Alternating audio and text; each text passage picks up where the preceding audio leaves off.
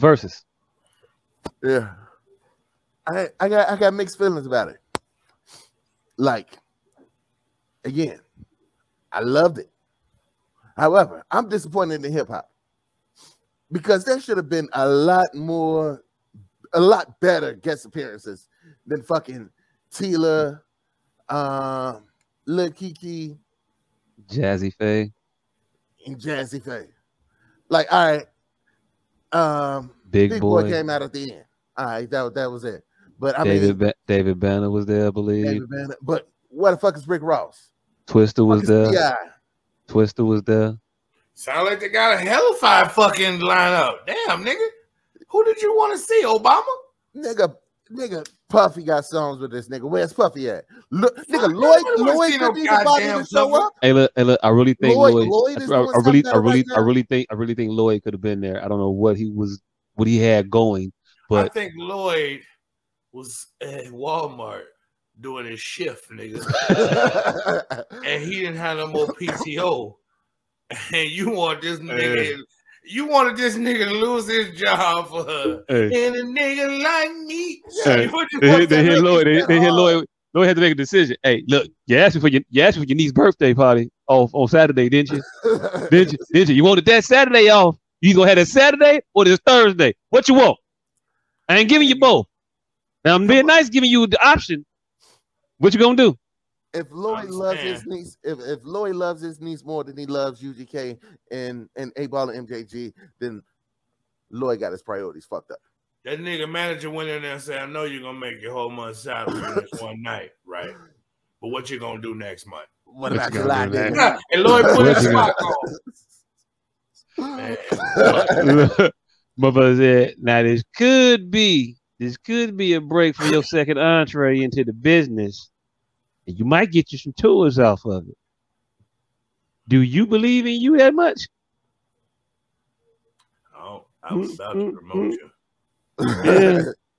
Hey, that motherfucker said, "Nigga like me gotta get money, gotta clock in, rise through a couple hour sevens with my vest on." Right, like, do you think they're gonna support you through another She's 5'2" or? Hey, look, price check it, whatever, whenever, however, the price is going down. Now this is what I'm gonna do for you, Lloyd. Roll back is going down. See if they can Zoom call you. I'll let you get the break room for yourself for 14 minutes. I would say 15, but you know 15, I have to take you off the clock. I take you off the clock at 15. That violate company policy now. You know, at 15, I have to take you off the clock. So I'll let you get 14 minutes. And at a whole break room, I lock it. You tell them put you on the Zoom call. Oh shit! Nigga, your song only 7 minutes long, and some of that is right. You're only doing the chorus. You can't tape it. It's your voice already on the record anyway. What they need you for? You know they did it. But yeah, I feel like more motherfuckers should have been there for that. However, I was on record saying beforehand how I like what I had envisioned for the guest appearances. I didn't get that. No. I didn't get that at all. So I mean, that was disappointing. Y'all niggas out there, where the fuck was Pimp C? Nah, I knew what Pimp C was. Pimp C was in the building. Hey, look. Not a hologram. You ain't play a video or some shit. Like, there's a screen there. Like, again, put me in charge of the Verzuz. I want to get the Verzuz together. And I know that's some arrogant shit to say about a multi-million-dollar vehicle that y'all put together on your own. But I'm telling you, I can make your water wetter. But I still stand by this Verzuz had the greatest 4-song run in history. Oh, it was a tight 4-song run. You put it in the chat. Let the people know what you thought that 4-song run was real quick. While you pull that up, I'm going to finish my thought. Yeah, I really I really would have liked to have seen somebody go out there and do Pimp C's versus somebody, anybody. I mean, you wanted that somebody to be Meg Thee Stallion. I did. Well, that was just the name I threw out because I thought it would fit. But I mean, if I would have if I had another couple minutes to think about it, I'd have gave you, some other motherfuckers. What's her name? 3T Najee, chick from New Orleans. 3D Nati. Yeah, her. That nigga fucked that name all the way up. Hey, look, it's her fault for making that weird ass name. Fam. He fucked it all the way up. All the way up. 3D Nati, like, come on now. I feel like my idea the best. Everybody I like Bob Backlund. Fucking Texas should have came out and did a verse. Yeah. I wouldn't have been mad at that. I wouldn't have been mad at that. Chameleon there. If that nigga could have got Paul Wall Chameleon, if anything could have got Paul Wall Chameleon there back together, it should have been that. And Lil Flip, just everybody from Texas. Mm-hmm. All right, but I was saying the greatest song run in Versus history was when they went from Kick Dough to Friend or Foe to Diamonds Against the Wood, and then lay it down, you hoes lay it down. And it's like Bun B still had One Day in a stash, but he felt like if he'd have went straight to that would have been a real nigga overload. Hey, look. That would have killed him if Ron Isley would have walked out. Ron Isley. Who has done a versus? Who has done a versus? Oh, wait. All right. You went too many loud eyes, nigga. You went to R. Kelly. That's what I did. Hey, that's what I was about to say. I was about to say, who would a Ron Isley walk out be more impactful, a UGK or an R. Kelly walkout? UGK definitely. Because UGK. R. Kelly come out for R. Kelly. If he come out for R. Kelly, he got to stay for at least 4 songs. He can't just do. He got to do Down Low. He got to do Contagious. He got to do a lot of shit. He got to do his songs that R. Kelly ain't even in. Right. Hey, look. If he want to come out for R. Kelly, he can go to court and say, "This is a travesty of justice. This guy's my friend." He would never have done anything like, wait, what? Wait, you got a tape? You sure it was on the tape? What's going on? You sure it was on the tape? You sure it was the whole tape? What's going on your floor in your home? Wait, whoa, he really did that? I thought that was a lie. That was a come on. Let me explain before you start to put your cane. I ain't trying to hear this shit, nigga. I know that's piss. There's about to be some piss. Well, how the hell you into this? All of that. It just ain't no. I should have never went home with that bitch. Should never came home with that bitch. Hey, look. Yeah, Ron Isley definitely should have been there for the UGK. He definitely should have been there. He has nothing else to do that I know of. So that tracks, right? I don't know you to be doing anything that you should be free. I still don't understand how Sparkle was upset she had to take her own son to church. Hey, she's one of the modern women, man. Like if you ask me out for I saw this shit today. The shit said if you ask me out for a date, you need to also buy my outfit for said date. The fuck? I gotta get you dressed, bitch. Are you out your? You know what? If I get to take the outfit you currently wearing on and put this one on, you hell yeah. I mean, if the option is if I don't buy you an outfit that you show up naked, then I may have to. You can give me that responsibility. No, I don't want it at all ever. No, fuck that. I'm not giving you no. Hey, look, because I think they mean this shit. I really do. So nah, I mean, I know y'all. I don't know if y'all playing or not. I think y'all playing. I'm not playing.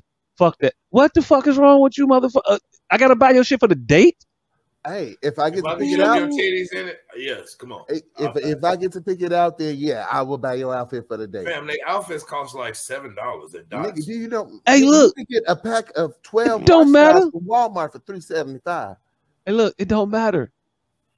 I'm not dressing you for this. I'm not. No, what the fuck? Come on now. It's already. And I don't know. I'm sensitive. I'm sensitive right now. I've already told you all that it's been a rough week for men out here at the hands of these women. So forgive me if I'm a little shell shocked and protective and defensive in the moment.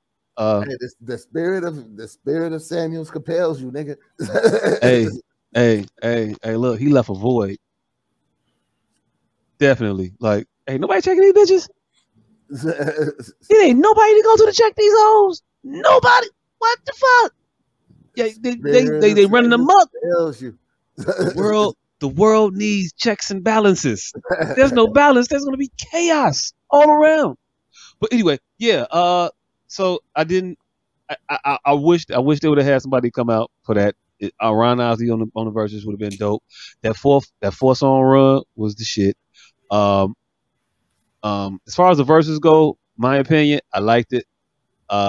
Even though I have my own little qualms with it, it didn't lessen the event overall necessarily. I enjoyed it. I had a ball. I really had a ball when they started playing the songs that I really, really knew. Yeah. And not the songs that I heard before. I heard that before. I never played that motherfucker, but I heard that shit before. I see how it means something sentimental. It seems to mean something to you. Don't mean shit to me. Yeah, I felt like they went too far between we gonna play what's popular against we gonna play what motherfuckers want to hear. You know what I think happened? Because there's no reason for A-Ball and MJG to play Candy. None. Oh no, not at all. None whatsoever. None. But you know what I think happened? I think they mistimed their inebriation. You know how you sometimes you smoke and it's a pocket where you be charged up and you gone. Right. And then there's another pocket where if you smoke at this point, you're gonna be like, yeah, you lay back zombie-ish for a little bit before you hit that stride. Or sometimes you hit that stride and then be zombie-ish, whatever the fucking case may be. I don't know if they got the second win or they high wall off or what. I don't know. Or they high kicked in. I don't know. But something happened, and then it was a switch. And then I was like, about damn time. And they left a lot of shit on the floor that I didn't hear. But that I could have heard. Yeah, it was some shit that I could have heard. But then I had to come downstairs. It got to where I had to come downstairs, cut the speakers on because I had to hear this shit in a certain authoritative tone. Yeah, but I was at the point like when they played kick though, I literally rolled down my windows and yelled out the car, "Game fucked up, I ain't got no friends, and I spent my last $70,000 on the drop top Benz." So you was in the car and listened to this shit. Yeah. See, and also I clinched Father of the Year. How was my week? I clinched Father of the Year Thursday because all right, so my son left for Vegas. He went with his mother Friday, so he's gone for the summer. So he won. I was like, all right, we're gonna go out before you go to Vegas. And I made this, I told him that we're gonna go the day before you go to Vegas. So we're gonna go Thursday night. And then I told him that the week before. And then the following Tuesday, I found out that UGK and A-Ball and MJG is having the Verzuz on this same day. Son. I wanted to give them that certain, you know, family time ain't about where you at, it's when you at. And as long as who you with, who you with, we gonna always have this last moment. But nah, I'm like, you know what? Fuck it, we still going. Because, you know, I'm thinking, all right, typical Verzuz start at 8 o'clock. So I figure by the time we get dinner and come back, it'll be 8 o'clock. I can sit here and enjoy this shit in peace. He gonna be nice, full. Everybody gonna be full. I could be unbothered with this shit. I could just zone out with my goddamn Verzuz. But no, I find out the day of, this Verzuz is gonna start at 7. And not only that, these old motherfuckers happen to be on time. He had to go eat dinner at 4:45. Man, I gotta take my pill at 6:30. And I actually now if I take my pill at 6:30, I'm gonna be good for another 2, maybe 3 hours. But so, we scheduled a walkthrough later on that night. He was gonna get, if he had to be out, he was gonna get all the money he could. Right. Bun B was like, hey, 9:23, I need to be out of the door. 9/23, the verses may not be over, but I'm gonna be at the Hotel Chalet, Right. doing a walkthrough from 9/23 to 9/47. I'm gonna have my glasses at the table for purchase. This verse they are might not be $59.99 a pair. Right. Put me on that goddamn Zoom with Lloyd. we got discounted VIPs, $200 bottles. Make sure you come on through. I'll be there. Hey, look, big boy come out like, how this fuck this nigga gonna ask me to come here and he don't be here? Right. But yeah, not only that, nigga, everything was working against me. I had to actually do work for work.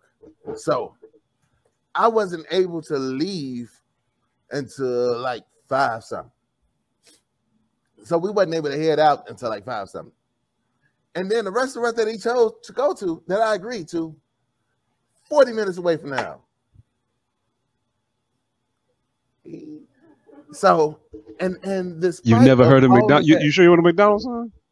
They got the Disney toys and the Happy Meals this week.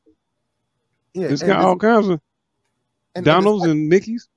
And despite of all that, we still did that shit.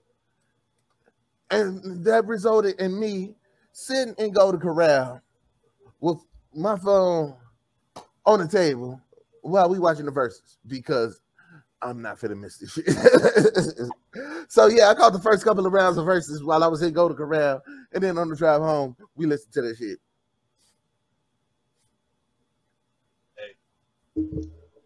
Hey, that's fatherhood. That's dedication. I couldn't think of a better way to introduce kids to Space Age pimping than that. That's dedication. It is. Clinton Father of the Year. I definitely sent my kid out the room. So get out my face. So if you see any motherfucker walking around with a #1 dad cup, t-shirt, do-rag, any of that shit, they false flagging. We all see who #1 dad is, god damn it. Hey look, I salute you, Captain. I salute you, Captain. You did something there. I did that. On behalf of all the adequate fathers of the world. Adequate fathers unite. Back to UGK. MJG. That answered the presence of greatness. So yeah. Once that at the first half, I had UGK fucking shit up. Oh, not the first half, but the first half of the first half, UGK was definitely doing that shit. I say they, but you know. I had UGK whooping ass that whole first half. And then once they started that run, I stopped judging. I'm like, I'm not fit to pick between these goddamn songs. I refuse. I can't. Huh. Because I yell with the same enthusiasm the first 4 bars of Kick Dough as I do with Who Was the Friend, Who Was the Foe. It was. Who do I ask when I want to know something for something when I don't know nothing? Nigga, hey, look, it was A-Ball. It was A-Ball at MJG going away. It wasn't. It was. They won. Maybe I said maybe going away is the wrong connotation. They didn't. It wasn't a blowout, but they pulled away. How about that? That second half, they pulled away, fam. They got that shit. I forgot MJG could rap and perform. And I was like, oh shit, yeah, that motherfucker is doing the robot, like the whole the robot rap and dance at the same time. And that shit is cold. I don't even know why the fuck that's supposed to be something different. But hey, look, what he's saying ain't shit. But the way he's saying it, yeah, you know what? That's dope. That's dope. I don't know why this motherfucker rap like Voice in the Box, but see, he got to perform because A-Ball and MJG ain't do shit. I mean, A-Ball ain't do shit. I mean, it's to be understood. That motherfucker out there built like T-Top and Biz Marquee had a love child. So yeah. T-Top and Biz Marquee. Hey, look, for real though. It works. It works. It works. That motherfucker shaped like a bell curve. And really wide at the bottom. Most motherfuckers are not gonna get half of that reference. Hey, look.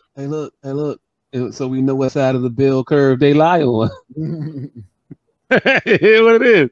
Hey, look, some more shit y'all won't get. Yeah, but it was. No, go ahead. I'm sorry. No, I was just say it was A-Ball MJG for me. I think I was just repeating myself now at this point. But yeah, it was just A-Ball MJG. I fuck with them. I fuck with UGK. I fuck with Bun B. I fuck with Pimp C. I definitely do. But come on, man. Come on, man. That man said put pussy and titties on it. Let's go. It's a wrap. So Yeah. I'm cool. I'm cool. Now, I don't think they did. They didn't do Mr. Big, did they? 'Cause I don't recall. Yeah, I don't recall. I don't remember. I had missed that then because I was waiting on that and I didn't hear that. And it was something else I was waiting on to hear that I didn't hear, but I still gave it to you. I mean, A-Ball and JG. I'm glad they did. I'm glad they did. See, usually, I mean, A-Ball and MJG had the disadvantage because their most popular song is somebody else's song. Because I think "Show Enough" might be their most popular song, but also, well, no, Pimp Harder. No, I think "Show Enough" had got that beat in terms of popularity. You think so? I don't know. I mean, you might be right. It could be, but I mean, I fucked other shit too, so I ain't even, it ain't worth it to like split hairs on it for me. Like all that shit is raw. Oh yeah, like I'm only talking in terms of popularity, not in terms of how good the shit is, because a lot of they got a whole lot of way better shit. But in terms of popularity, I don't think nothing was more popular than "Show Enough," because "Show Enough" was huge when that shit dropped. It was. It definitely was. That was a motherfucking. That was on the box. Frequently, was it the box still? Yeah, it was a box. Yeah, it was a box. It was on the box. I fuck with it, but yeah, I fuck with it. The nostalgia was great. It was also interesting to see how the old heads check a motherfucker for speaking on their name erroneously. Oh yeah, that is something that A-Ball did. Yeah, A-Ball definitely told Gilly, "Hey, look, man, I ain't even calling you a liar. I'm just saying your memory ain't all that great." Because that shit did not happen. Now go tell it to the motherfucker that you had it happen with. Hey, yo, what up, Tay?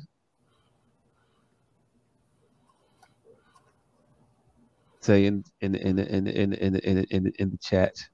Say what up, nigga. But yeah, A-Ball did definitely check Gilly real quick on that shit. Hey, my name is my name out here. My name, nigga. Keep that shit together. And so, hey, look, I fuck with it. It was quick, short, simple, to the point.